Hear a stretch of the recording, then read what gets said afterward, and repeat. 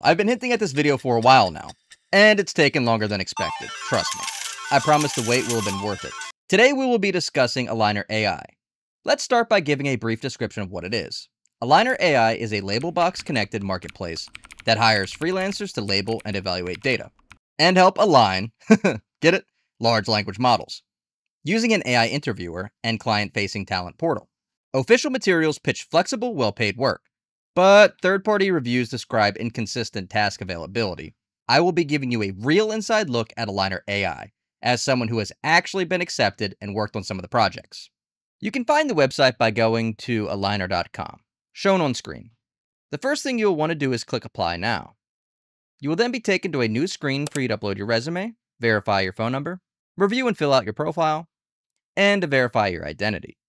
Now, my screen looks a little different after clicking Apply because I've already been accepted. Not to brag. A few months ago, though. Why do I keep mentioning that I applied a few months ago? Why didn't I just make a video then? Well, that's because I didn't actually have any assessments or tasks to do, beyond just the English verification one. Now you can see I have nearly 100 assessments that I can take. While yes, I could take these assessments, I'm not actually qualified to take a majority of them. And here's where the first major complaint actually comes from. These are all AI interviews. And a lot of people suspected at the time that this platform was actually just training AI to complete these interviews, not actually give out real work. I was a little skeptical of this at first, but after finally being given some evaluation and production tasks, I can assure you that they do actually exist. So, after you fill out some assessments, you may be given access to the Go to Projects tab here. You can click on this, go to Labelbox, sign in with your Google account. You will then maybe be taken to this labeling assessments workspace. And I believe this workspace is for if you have any assessments such as that English one that I mentioned before, or maybe any other ones that you might qualify for. And you'll take assessments there. Afterwards, you will click on Workspaces, you will go to Aligners, and it'll actually take you to any active projects. Now, some of these projects are evaluation projects, meaning you still need to pass them. However, there is a production task here as well. So this means that you're actually doing work on something here. So this is my proof that this isn't just one big AI training scam. The tasks are similar to what you may see on other platforms. Verifying AI's accuracy when given prompts, how well it handles human inputs and responds with the proper emotion. You score or rate the responses from very helpful to not very helpful. You generate criteria to test the AI on and to see how well it performs, typically in an attempt to get it to make mistakes to train it. There are some audio tasks as well, where you record your voice prompt and score how well it understood it.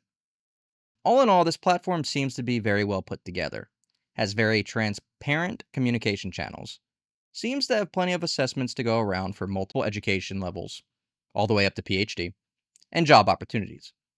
From what I've researched, from Reddit, you see a large amount of people calling it a scam, how it wasted their time, not to trust it, but also a number of people who made, 50 to 100 bucks. Like you see with all the jobs of this type, I'm under the impression that this job is legit, but strict. If you put in the work, you'll be paid for it. Now for my 2 cents of how I feel about the platform.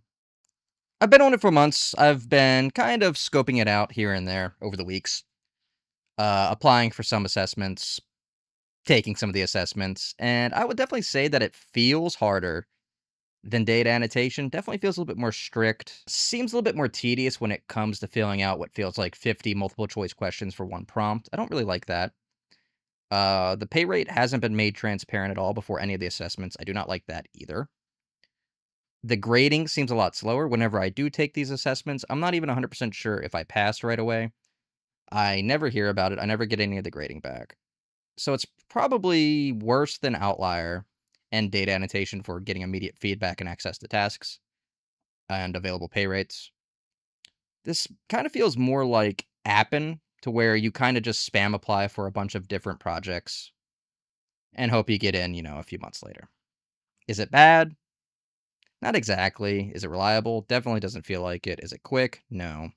But is it something that you can probably apply for a few assessments here and there and maybe maybe get access in a few weeks? Probably. I would definitely put data annotation, TELUS, and probably Outlier and Appen above this for now, but it definitely feels like it has a lot of potential. It feels like it's good, but maybe that's all just a ruse to get more people to apply and to work. I don't know. So, if anyone else has had any positive or negative experiences, especially for this job, leave some comments below so we can, kind of all figure this out together and see if it's worth our time. And as always, I just want to thank you guys so much for sticking around to the end of the video. I'm sorry this took a little bit longer than expected, and I know I have been hinting at Aligner for a while now, but I think waiting this long actually made this video even better because I just had more to talk about. If you guys have any other AI companies or jobs that you would like me to look into, I'm always looking for some extra money. I'm always looking to make some video content. Let me know in the comments below.